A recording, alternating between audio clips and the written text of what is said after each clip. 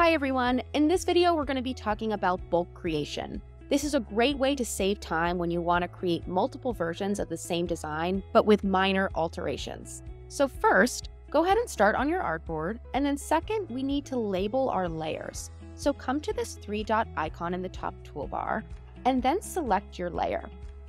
Then under this layer option, you're going to see this here that says layer name. You can click this and write in your preferred name.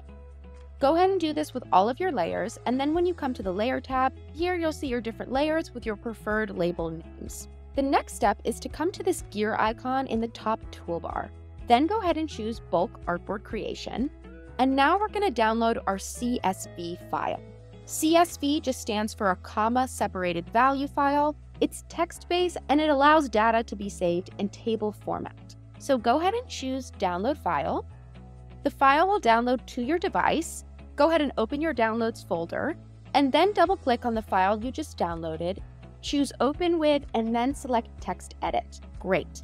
Now you can see this come up, and I'm going to copy here, and then come to a blank spreadsheet. So now we're going to click here, and then paste in our copied text. Here is one of the most important steps. You want to include the layer in your spreadsheet that you want to alter. So I want to make changes to my discount layer. So I'm going to keep my discount layer, which on my artboard is this layer right here. And then I'm going to type in what I want my layer to be changed to. So I want 2 artboards with 50%, 1 artboard with 40%, and 3 artboards with 30%. Great. Now I'm going to come to this file icon. I'm going to click download and then choose comma separated value file. This will download to my device. I'm going to come back to my artboard, choose that gear icon again, bulk artboard creation, and then I'm going to select this on the right hand side. I'm going to come to my download folder, and then I'm going to choose that spreadsheet that we just downloaded. I'm going to upload it. Once it's uploaded, go ahead and click next. And there you go. Within seconds, my file has uploaded, and now you can see I have those 3 artboards with the 50%, I have the 1 with the 40%, and then I have the 3 with the 30%. So this is a great feature when you're making small adjustments, but you don't want to go in and manually do it to every single artboard.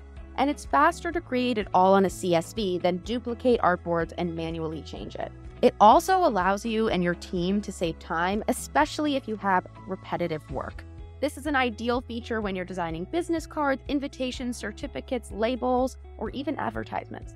Thanks for watching, guys. We'd love to hear from you in the comments about how you are using bulk creation, and check out our other tutorials to see how Simplified's tools can help you in your business every step of the way. See you there.